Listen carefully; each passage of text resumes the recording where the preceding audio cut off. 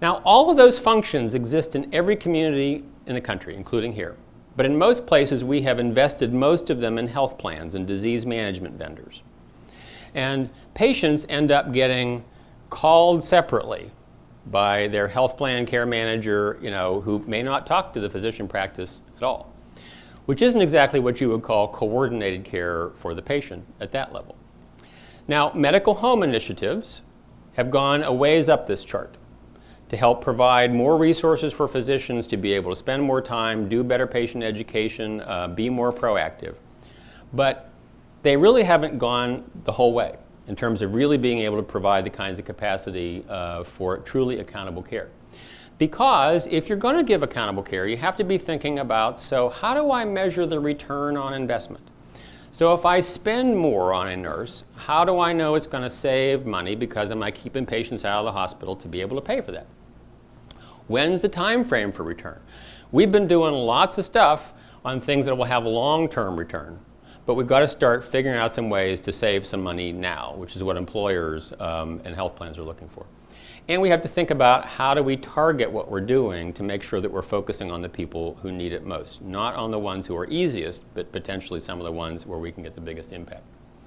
So if you're thinking about sort of how do you move to accountable care organizations, it's having all of these kinds of skills in physician practice. It doesn't mean the individual doctor has to do these things, but they have to be working in a practice that can provide those kinds of services to be able to effectively manage patients and be able to deliver higher value. So what's number 2 on my list of functions is you have to have more value-driven health delivery systems built on a foundation of strong physicians and particularly strong primary care practices. But you can't manage what you can't measure, so it goes back to function number 1. These two things are related. You're not going to have better value in your delivery systems if they don't have information. So for example, in Maine, don't expect you to read all this, but Maine is trying to provide dashboards to their particularly primary care practices to give them information about how their patients are doing. Not just on things like HbA1c scores, but on how often their patients are getting surgery, knee surgery, heart surgery, how often they're going for other kinds of treatments, how often they're going to the ER, so that they can tell, do my patients have this problem or not? And how am I doing if I try to fix that? And I have to say, we've been spending a lot of money recently in the country on getting more data. So we've been building the EHRs, but the question is, are we spending enough money? My answer is no. We're not spending enough money and time trying to actually figure out how to turn that into useful information for people.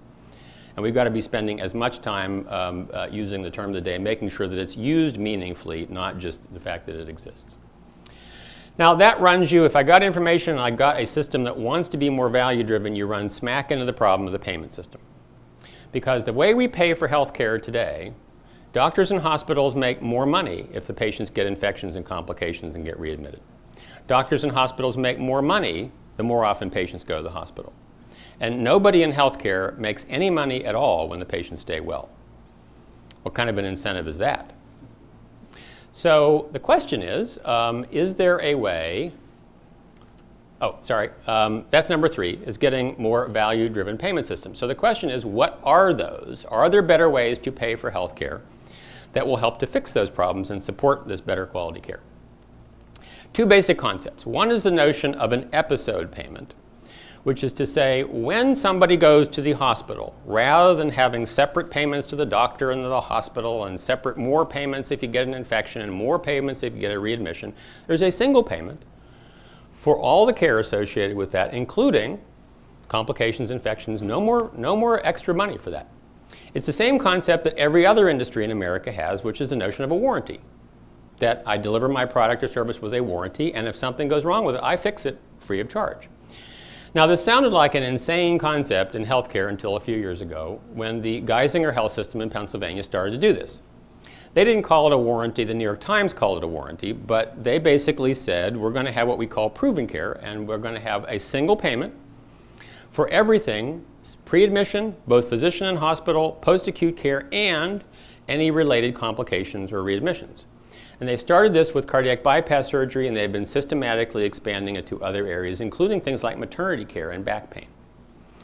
And What it turned out was it was a win-win-win. It was a win for the patients, not little itsy-bitsy statistically significant improvements, but big statistically significant improvements, 20, 40% reductions in complications and readmissions. It was better for the health system. They actually made more money by doing this. And the health plan spent less. Geisinger tells a story about how the school teachers in their community were able to get bigger raises because they didn't have to spend so much money on health insurance anymore. Now, this is my version of the triple aim.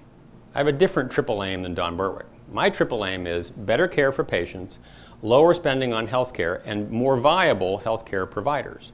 Because we can't have a system that puts doctors and hospitals out of business. Now, the myth that has developed is that you have to be a Geisinger to do this. You have to be a big integrated system with physicians on salary and your own health plan, all that kind of stuff.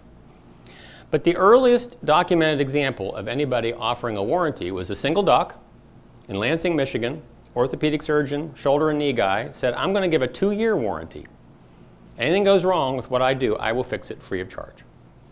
And it's in the literature. Doctor made more money, hospital made more money, health plan spent less, and the patients were better off. Why? Because when you paid in a different way, there was all of a sudden the opportunity to start eliminating all the unnecessary stuff and figure out how to actually make things better to be able to get better outcomes for the patients. So this can be done by not only big systems, but individual docs and hospitals. And so the problem with episodes, so some people might say, well, let's just do episode payments for all this stuff. The problem is, how do you prevent unnecessary episodes of care? So for those diabetic patients, I don't simply want them to, whenever they go in for their amputation, not get an infection. I want to reduce the frequency with which they're going in for an amputation. I want to keep those chronic disease patients out of the hospital in the first place. And I want to reduce some of the unnecessary surgery that's going on. So the second big idea is what I prefer to call comprehensive care payment. A lot of people call global payment, single payment for management of a particular condition, regardless of how often the patient has to be hospitalized. I prefer the term comprehensive care payment because I think when we say global payment, I'm afraid the patients are going to think we're sending them to India or Thailand to be able to get, you're going to get your amputation over there. But the basic idea is single payment for comprehensive care of a condition like diabetes or COPD or CHF. And we know, we have proven this over and over and over again in multiple studies. We can reduce hospitalizations dramatically. Again, not little sort of, a couple percentage changes. 20, 40, 60% reductions in hospitalizations and ER visits by doing very simple things. Having nurses provide patient education, doing telemonitoring to try to identify early when a patient's having a problem. So why don't we do that? Well, the answer is we don't pay for that. This is my picture of how we pay for healthcare today. We pay for office visits and physicians. We don't pay for phone calls. If you wonder why you can't get your doctor on the phone, we don't pay them to answer the phone. They're busy trying to fill up the practice with as many office visits as possible because that's what pays their staff. We don't pay them to hire a nurse care manager to work with the patients. But we pay them every time the patient shows up in the ER, we pay every time they show up in the hospital, we pay every time that they get an extra test. So the idea of a comprehensive care payment or a global payment is to say there will be a single payment for managing the patient's condition, and you decide what is the best way to deliver that care. If it's going to make more sense to do phone calls, hire a nurse because you'll save money over here, you have the flexibility to be able to do that. This is what Blue Cross Blue Shield of Massachusetts is doing through something they call the Alternative Quality Contract. They're paying healthcare providers a single payment for a population of patients. It's a risk-adjusted payment, so you get paid more if you have patients who are sicker or have multiple conditions. They get a quality bonus if they do better on quality measures for some of the long-term things. And importantly, it's a 5-year contract. It's not just the payment method, but it's the fact that it is a 5-year contract which actually enables the healthcare provider to reap some of the savings from doing things like prevention and investing in electronic health records. And they've had very broad participation in this. Again, not just big systems, so they have a primary care independent practice association with 72 docs in it, and they just released their results, or preliminary results on this earlier in the year, very positive in terms of higher quality, keeping patients out of the ER and reducing readmissions. Now, the problem is that's a big jump for particularly small primary care practices to make. So important, I think, to have transitional payment systems. Sort of how do you get started on this? Now, the transitional system that's being advocated nationally is called shared savings. The notion of shared savings is we won't actually change the way you're paid today. But if you can figure out some way to keep the patients out of the hospital and out of the ER and reduce the number of tests and save some money, we'll give some of it back to you in a couple years. So if you're a primary care practice, this is an obvious path to success, right? You go to your very large bank account and you draw on the reserves from there to make all these investments, and then hope that in fact, Medicare or health plan will pay you the money down the road. And I'm not a big fan of the shared savings model, partly because it doesn't give you any upfront money to be able to make the investments that you need in better quality care. It's not really transitional in the sense that you have to reduce total costs. So you could do a really swell job of keeping your diabetic patients out of the hospital. But if a bunch of them end up with cancer and the oncologists spend more on treating them, you don't get any money back because total cost didn't go down. I think that the folks in Miami are probably going to be a whole lot happier with this model than the folks in other parts of the country because the places that are sending people to the hospital much more frequently, McAllen, Texas, et cetera, will do better. But the fundamental problem is it doesn't actually change the way we pay for health care. It's just another pay-for-performance bolt-on to the top of the current system. So it is not really true payment reform. So what would be a better transition system? Well, to me, you need to pay up front. You need to enable people to change the way they deliver care, or get paid for the phone calls, be able to afford to hire a nurse care manager. But primary care practices should take some accountability for making sure that what they're doing actually does reduce costs, does keep people out of the hospital, out of the ER, et cetera. So they should take accountability for some specific targets. And then you could have a pay-for-performance bonus penalty kind of system on that because you're changing the basic way it's being paid for, but you're giving some accountability so that that would then feed back to that practice. This is what, let me give you an example of how this would work. So I'll take this is my hypothetical underpaid PCP practice. 4 docs. They have a 2,000 patient panel each. The health plan's paying them about $1.1 million a year. They're spending $400,000 a year to sort of, fight with everybody about whether I'm getting reimbursed the right way, et cetera. And that leaves over $180,000 to pay the docs their salary.